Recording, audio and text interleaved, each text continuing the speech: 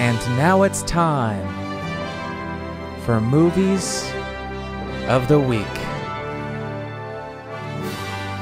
Hey, Mom! I need some popcorn!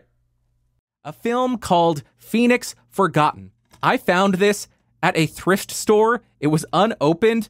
How amazing is that? Came with a DVD and a digital copy, and it was such a fun film.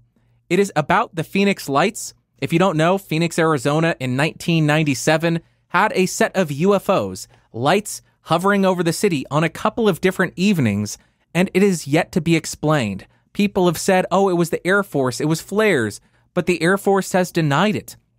Nobody knows exactly what those lights hovering over Phoenix were in March of 1997, and I find that so fascinating. It is so strange that in this day and age, there's still something that is unsolved. There's still some mystery left in the world.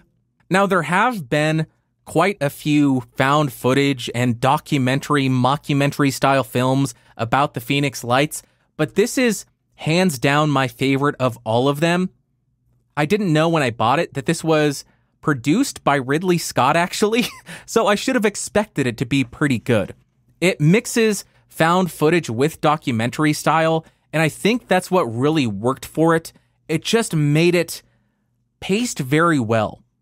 It leads you through the story. It doesn't get too over the top. Of course, you're dealing with UFOs and aliens, so it will be a little bit over the top. But as a whole, very believable and just a very fun watch. A little bit of conspiracy, a little bit of aliens, a little bit of UFOs, a little bit of found footage goodness. Really well done.